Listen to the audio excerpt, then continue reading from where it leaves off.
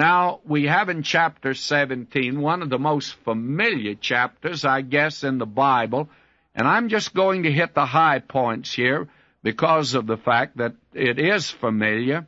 We've all had this when we were in Sunday school, and this is the chapter that contains that familiar episode of David slaying Goliath with a slingshot. Well, you know the story, I'm sure, to a certain extent.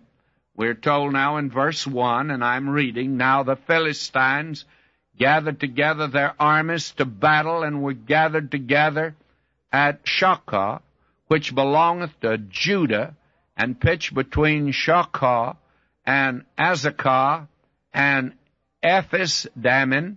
And Saul and the men of Israel were gathered together and pitched by the valley of Elah, and set the battle in array against the Philistines." Now here again is the war of Israel with the Philistines, their perennial and perpetual enemy, by the way. And the Philistines stood on a mountain on the one side, and Israel stood on a mountain on the other side, and there was a valley between them. Now, they were at a standstill here. They were just waiting to enter the battle, and they didn't want to fight. It's sort of like what we had for so long down at the canal. Here's Israel on one side and Egypt on the other. Well, here it's the Philistines on one side of the mountain and Israel on the other, and a valley between. But here was the problem. There went out a champion out of the camp of the Philistines named Goliath of Gath, whose height was 6 cubits and a span.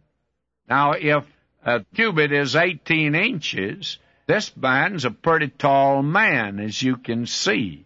That means that he was about 9 feet tall, and one span would mean 9 inches.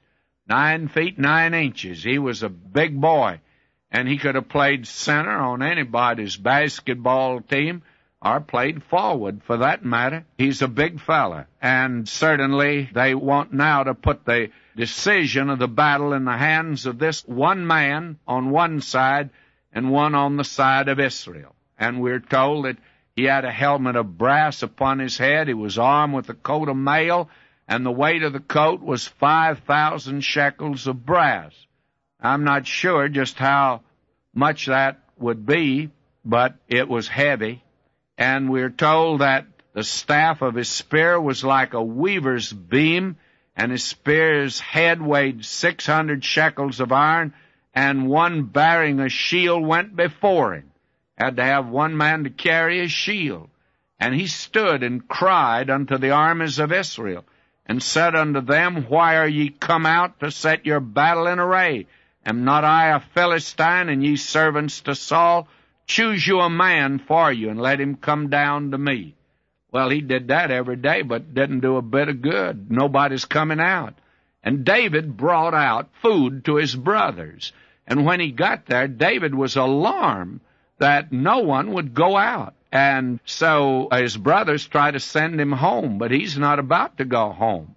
And when Saul heard about the fact that David would go against Goliath, well, he tried to put his armor on him, but David's just a boy. And he said, I'll just have to use what I'm acquainted to use. And by the way, what a lesson there is there, trying to be something that you're not, or do something that you're really not called to do. And if God's called you to use a slingshot, friends, don't try to use a sword.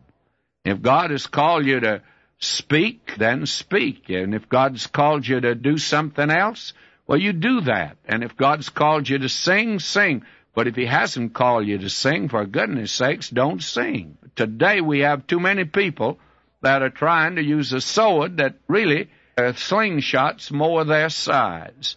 And so we find here that the thing that happens is that David goes out to meet him with a slingshot.